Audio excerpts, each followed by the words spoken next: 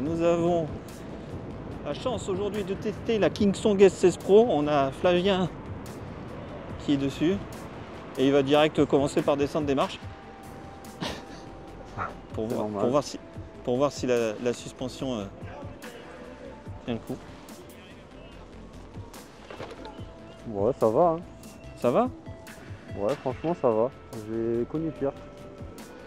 Bon, c'est vrai que c'est petit quand même, mais en vrai, je pense qu'on talonne relativement vite.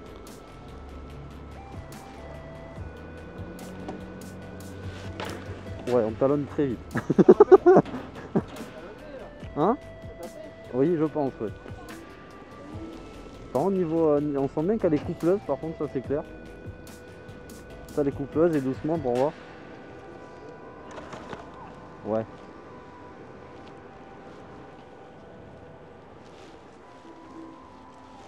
Ouais, en vrai, ça va.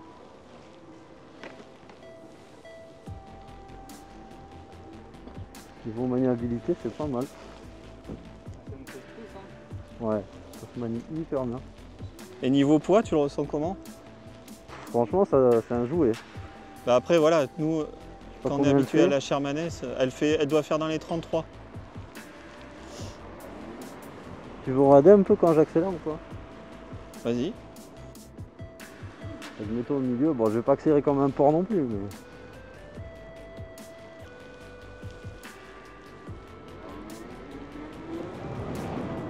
Je suis déjà à 30. Tu vois, ça va.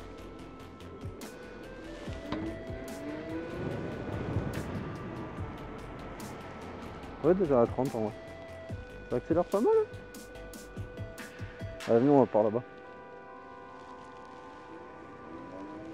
Par contre, le moteur, il fait un bruit. Il est optimisé au max. Mais tu sais que, je te l'ai dit là-dessus, normalement, c'est des aimants C38 là, sur la version Pro. Ouais. Donc c'est pas un petit moteur. Hein. Ouais, mais après, c'est les batteries, moi, qui me font, entre guillemets, un peu peur. Ouais, mais c'est pareil, vu que c'est du 50S, ça devrait aller... Tu vois, lui, c'est comme ça qu'il faut sauter. C'est dommage qu'il n'y ait pas de pad pour sauter. Ah, mais il les a pas mis parce qu'il y en a normalement. Ben ouais, mais il aurait dû, parce que là, 100, c'est nul. T'as les jump pads qui sont fournis avec. Ouais, mais c'est 10 fois mieux, les jump pads, parce que avec...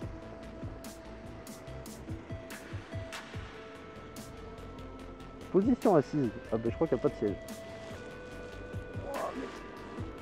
Oh, si c'est petit.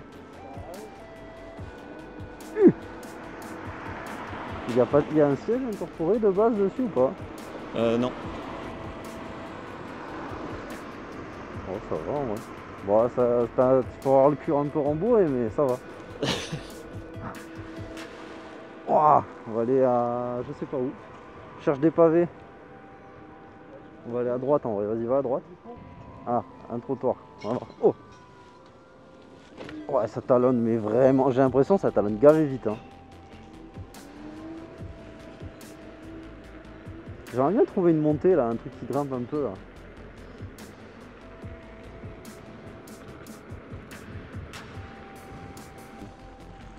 Du coup, pour résumer, niveau maniabilité, elle est pas mal. Elle est bien nerveuse. Franchement, ça c'est vraiment top. Bon, les pattes sont pas réglées pour moi, donc forcément, on peut pas non plus exploiter 100% de ses capacités. Mais niveau coupe, ça a l'air pas mal, ça a l'air bien nerveux. Niveau batterie, ça a pas l'air de chuter, même en accélérant comme j'ai fait. Entre guillemets, pour moi, le point noir que je trouve, c'est la suspension. Là, enfin, je trouve que ça tape quand même pas mal. Après, c'est sûr qu'on est quand même relativement sur des pavés qui sont vraiment bien défoncés. Et bon, les vrais pavés bordelais. Donc, c'est vrai que c'est pas mal. Ça pardonne quand même pas mal de choses comparé à une non suspendue, hein, forcément. Mais c'est vrai que ça bouge quand même pas mal. C'est vrai que ouais, je compare ça à des Patton et à des Shermaness qui sont pour moi pas dans le même catégorie de roues. On est plus à comparer auprès d'une S18 comme marque.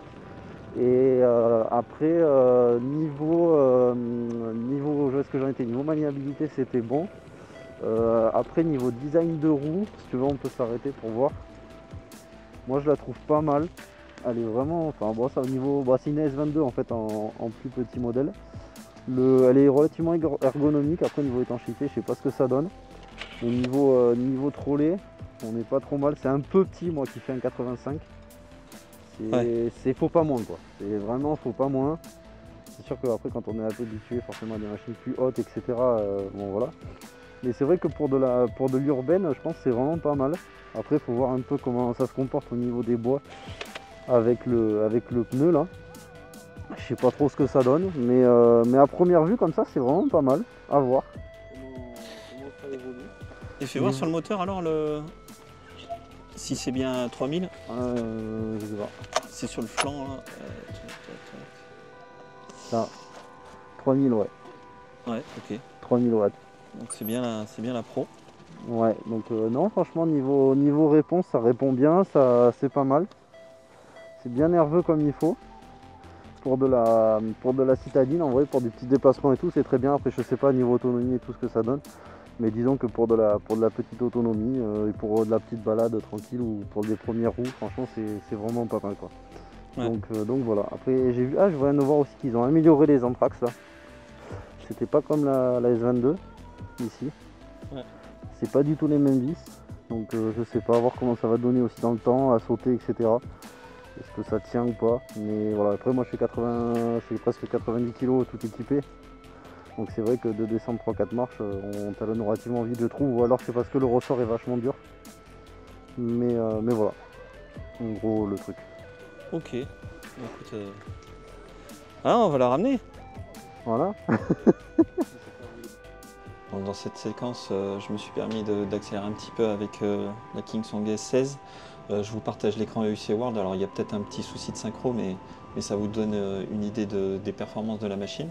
Bien que ça soit une 16 pouces, même à vitesse assez élevée, elle reste vraiment très stable. J'ai vraiment été surpris par cette stabilité.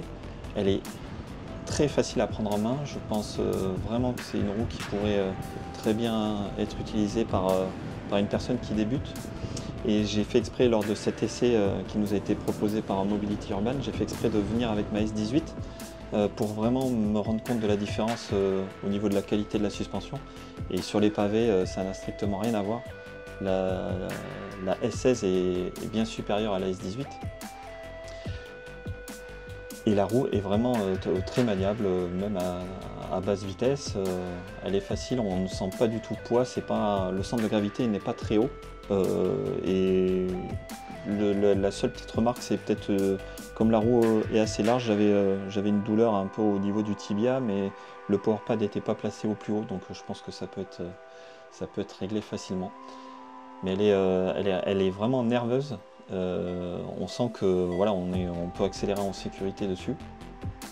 Là, il reste juste une inconnue sur l'autonomie, car le peu de temps que j'ai testé, quand j'ai regardé les logs, j'ai trouvé qu'elle consommait pas mal, alors que j'ai fait quelques accélérations, donc à voir pour l'autonomie. Mais sinon, je pense que c'est vraiment dans l'ensemble une très bonne roue.